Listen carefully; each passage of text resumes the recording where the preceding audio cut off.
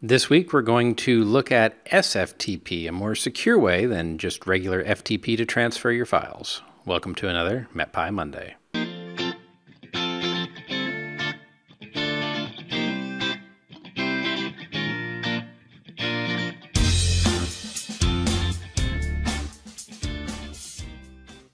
Last week we looked at FTP as a way to transfer files from our computer to a remote server. Though likely if you went and talked to your system admin about that, they said we really don't want to just use plain FTP, we'd rather use Sftp. And if you tried to use Sftp, the way that we used our FTP client last week, you found that it didn't work. So this week we're going to see how to use Sftp. It's a little bit different, but it also gives me a chance to introduce you to a new library that I hadn't had a lot of experience with before, but have found pretty useful. So the library is called Parameco. Parameco is a lower level library for another library that's built on top of it, and we'll look at the docs here in just a little bit. But for now, if you don't have it, you can always install it by running the command conda install-c conda-forge. That means to look on the conda forge channel. Parameco. So you would run that on your Anaconda prompt, and it would install the package for you.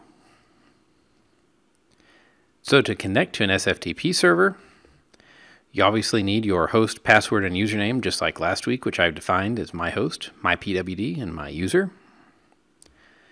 We're going to import Parameco,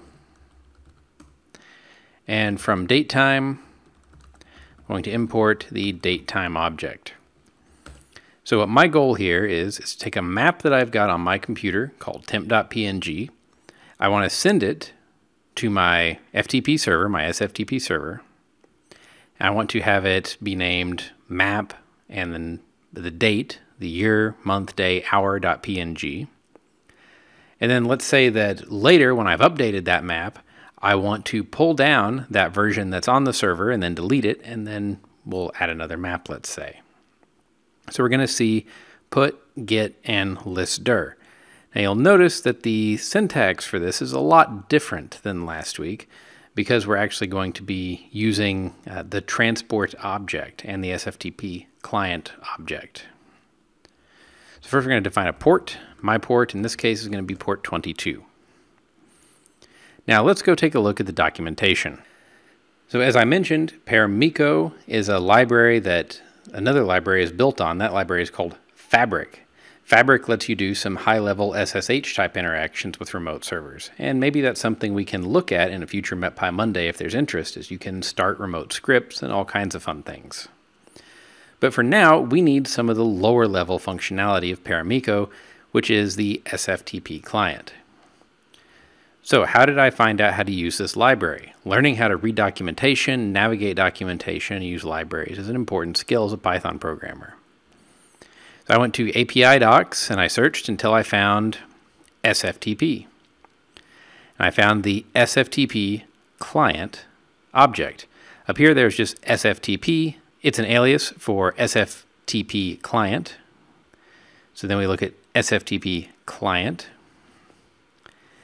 And we look at the init, dunder init, and it says it creates it from an existing channel. The channel should already have requested the Sftp subsystem. An alternate way is by using the from transport method. Okay, so that sounded interesting to me. So what is from transport? Well, we can click on it, and we look at this class method from transport. Okay, we see that it takes a transport object. So what's a transport object? Well, we can click on that and drill down further. This is a lot of object-oriented programming is drilling down in these docs.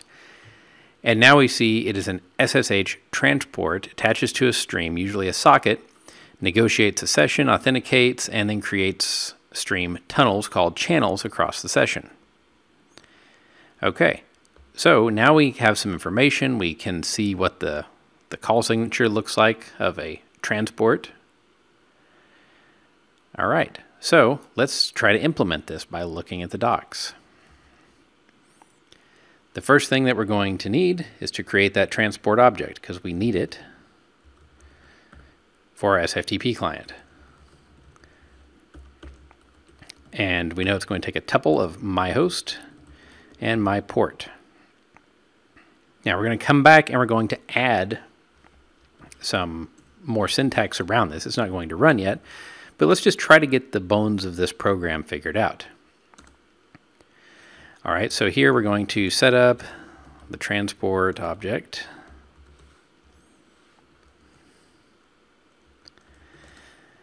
Then we're going to need to create our SFTP client.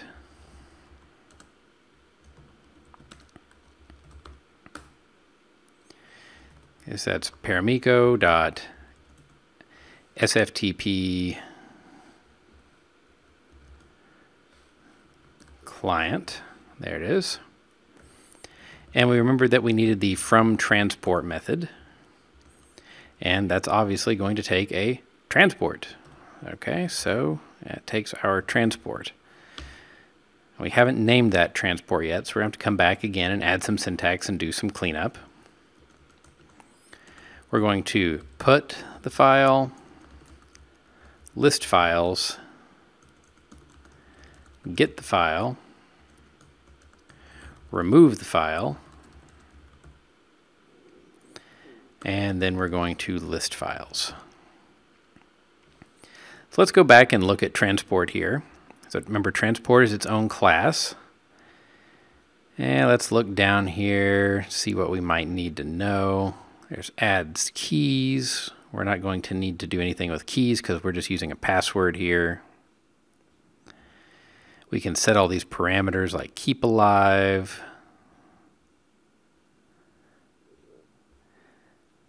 compression, but I don't see any of those necessarily that we're that interested in. But in the dunder init, it says we need to use a connect or start client to begin a client session, or start server to begin a server session. So we know we need to have a connect in here. So we're going to need a transport.connect. And I think I'm going to use a context manager. I like those, so I don't have to call close methods. So with paramiko.transport as transport, then all of this is going to go in there. So tab over. We're going to call our connect method. And if we look at the documentation for connect, we don't have any keys, but we do have my user and my password. All right, so now we've got our transport object and it's connected. It's time to create our SFTP client. Same thing, I'm going to use a context manager here. So with that as SFTP, now we're going to do all of our file operations inside there. So put the file. First, let's create the name for the file. We know on disk it's called temp.png, but we want it to be called map underscore and then some date time. So we're going to use an f-string map datetime.utc now, so when it is currently. Then we're going to format that as year, 4-digit year, 2-digit month, 2-digit day, and hour. So we can do that right in the curly braces and is an f-string, which is really nice. And now we're going to actually put that file.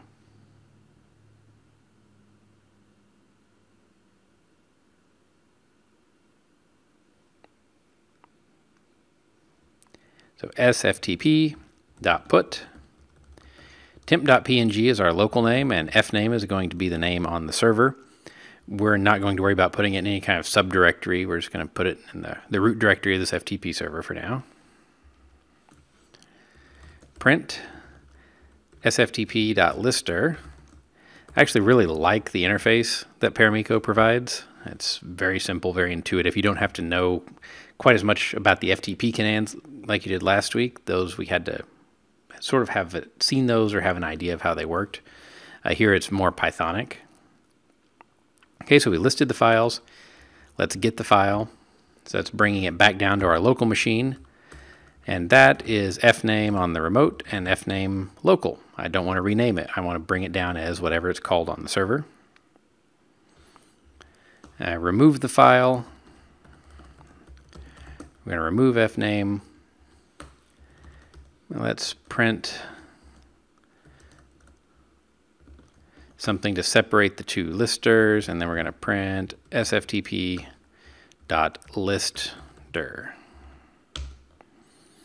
All right, so that should be our complete program. Let's run it and see what happens.